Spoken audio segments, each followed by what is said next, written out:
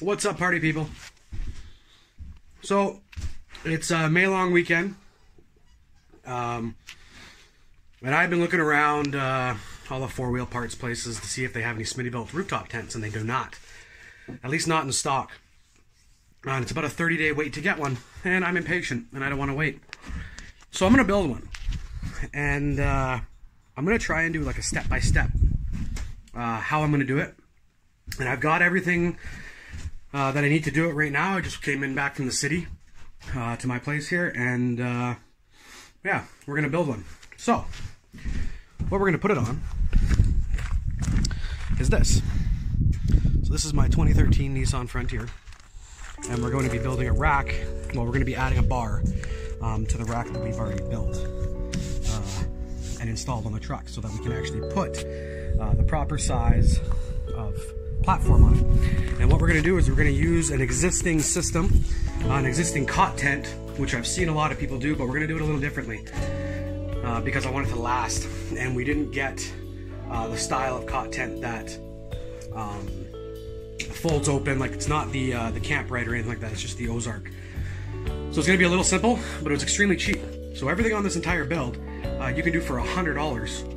Right now in Alberta, Canada. You can go to your hardware store, and you can go to Canadian Tire and Walmart, get these things, build it, and you can probably build it in a day. That's what I'm going to try and do. So what I'm going to do right now is I'm just going to get everything organized. I'm going to get all the parts and everything that I need out and ready so I can get a bigger picture.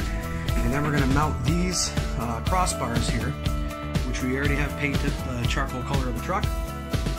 We're going to install those, and then we're going to start working on the tent. So yeah, we'll do that. Okay, so the bars are on, and let's see if I can twist this camera around. So we've got the bars on. They are installed with just at the moment self-tappers, and once we got everything measured out and properly, we're going to put through bolts all the way through the bottom. This whole rack is built out of aluminum tubing that I had kicking around from an old home-built roof rack, and these are from work. I was able to build these at work, so I might do a video on this rack a little later, but as of right now, we're just going to use it because we need to mount something. So now what we're going to do is we're going to go over here. So we've got two 1/4 or a little more than 1/4 inch plywood cut into 4 foot by 4 foot lengths, and we've got two packages of 1 by 1, also cut to 4-inch lengths. So these are about $18 a sheet, pre-cut from Rona, and these are $2 each from their bin. So you get 4 blocks for $2. So this will be $4 here. And then over here we've got the Ozark tent cot, which is going to be converted into a rooftop tent, and we're going to figure out how we're going to do that as we go along. Now what we've also done is, because we are dealing with wood and it's not treated, I picked up some Minwax. So this is the polyurethane impregnated Minwax, and it's basically going to keep the wood from absorbing moisture. It's going to keep it looking good, and it's going to have a nice dark walnut color stained finish, so that on the back of the truck, when there's no cover on it, it's going to look pretty decent. So what I'm going to do now is I'm going to open up the rooftop, or the cot tent, I think, and I'm going to get some measurements on it and see where it's going to sit and where we need to start building our frame. So let's do that. Okay. So here is the cot tent, as you can see. Now the design of this one is actually an expanding, similar to how a camp chair opens up. And that's probably not going to work for the way that this is going to be opening and closing. But we do have our dimensions here, so we're 99 inches wide, 60 inches deep, and 60 inches high. And for the centimeters we got there, sleeps 2 or sleeps 1, which is really all I need it for at this moment. So yeah, let's open it up.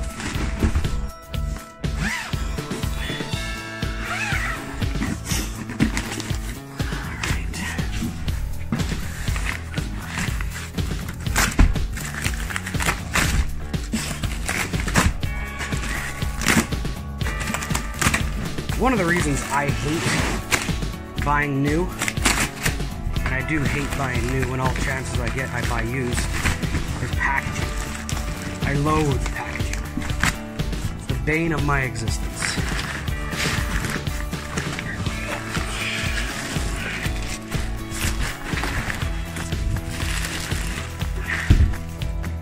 Okay.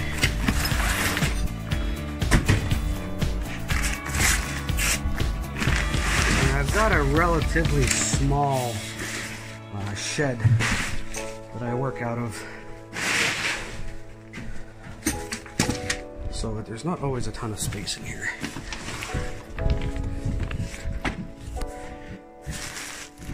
Let me see if I can perch this thing.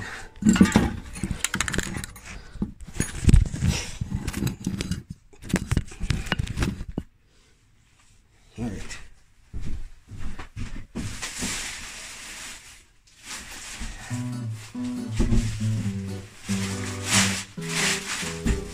So it's not too heavy.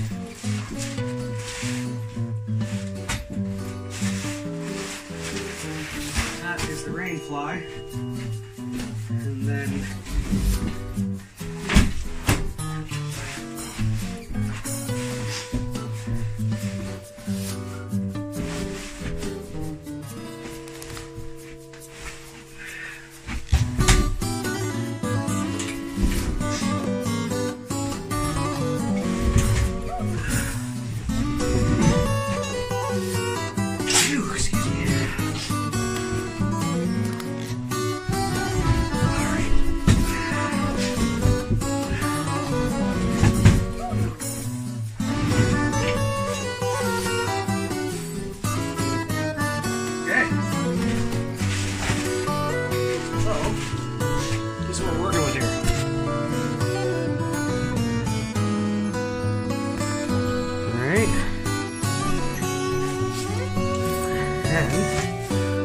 like this one because you get a ton of headroom. Now I have read the reviews on it, and I know that as far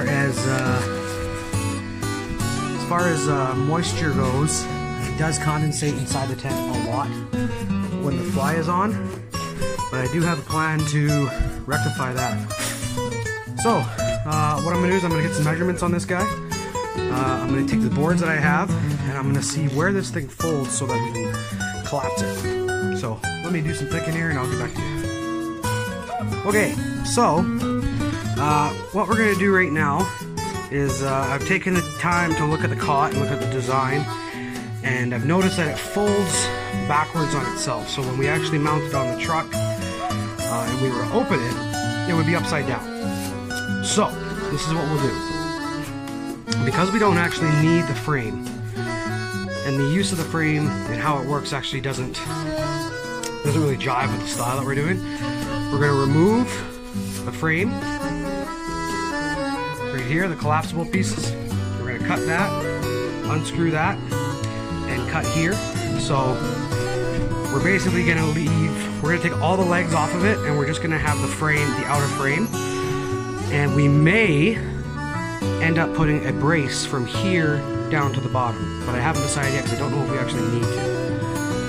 So what we're going to do is we're just going to start getting cutting. We're just going to use a angle grinder with a cut wheel on it, cut them right off, unscrew the ones that we can, and then we'll come over here, and because this will be cut right here, we're going to flip this over. So you'll notice there's a flat piece and an open piece, and that's where they slide into. We're just going to flip this around and put it on top so that it doesn't close this way, it closes the other way.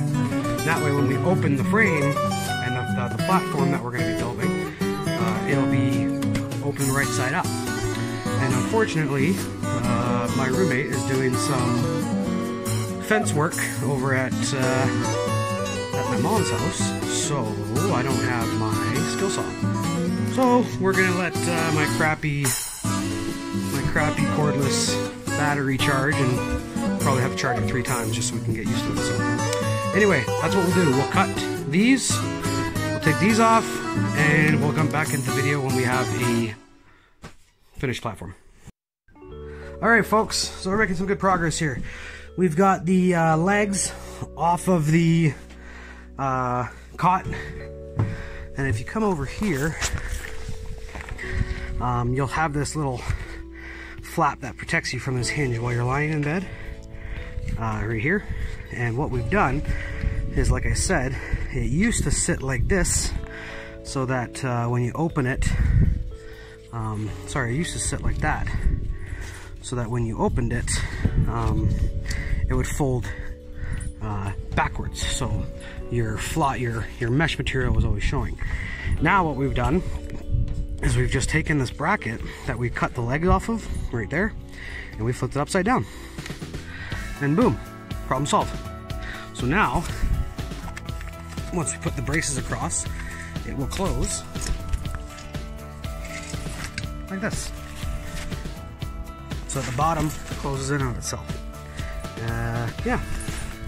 So that is pretty much ready to be mounted, oddly enough.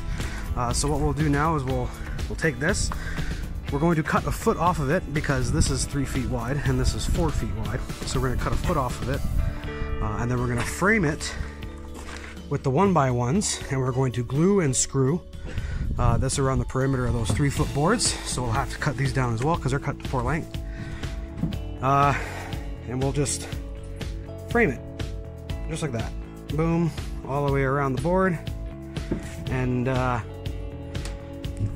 we're going to stain it, and we're going to put bracing underneath so that when we put it on the rack, like you see the other board is on there already, she'll be stable. And then in order for the board and the frame to open, what I've done is I've picked up a piano hinge, again from Rona, and I believe this is about $14. It's a 3-foot piano hinge.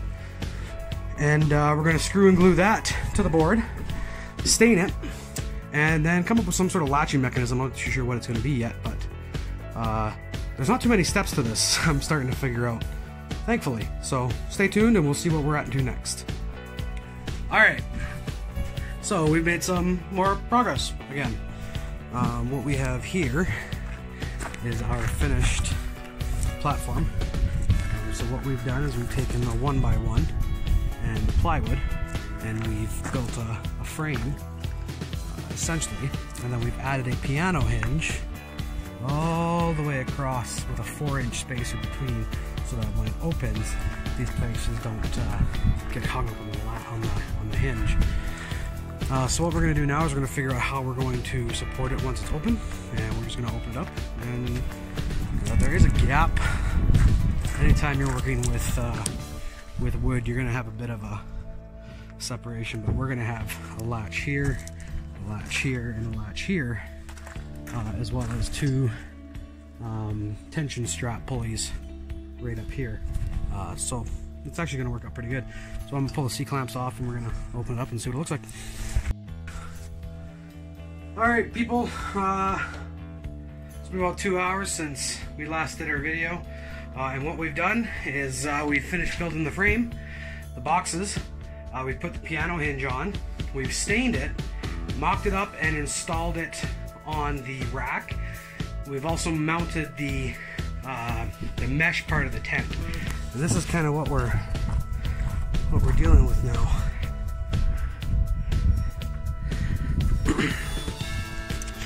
So if you look real close, what we've done is we took the frame of the legs off and repurposed it for cross bracing. So there's this metal bar that goes across the bottom here, which is bolted right through and installed with nut and bolt through the back. And this keeps the tent from coming off the frame. And then we've got the same thing on the other side. We've got a nut with a washer and a nut with a bolt through. And then how we mounted the frame is we just put on some U-bolts, which you can just purchase at a local hardware store. I would recommend getting stronger back brackets for them, which I will eventually do. I'll probably just cut some steel and make it so they don't bend, but this guy is not going anywhere. She is solid. And like I said, the stain that we've used is a poly impregnated stain, so it's going to wick the water away nicely. It's going to keep the stain looking nice and well. We will probably wrap this in coroplast eventually for a final final coat. But yeah, that's kind of what we're looking at there.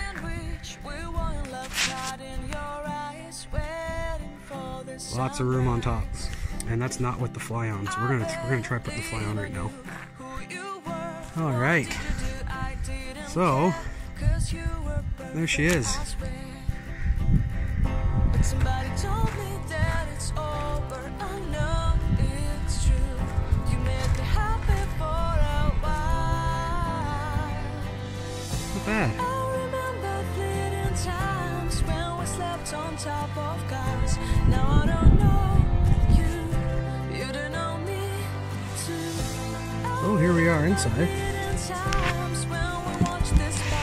And we got quite a bit of room in here actually for a cot. This is fairly decent. So yeah, there you go. That's how you build one of these. We still got to figure out what we're doing down there for the brace, but for now those poles will work.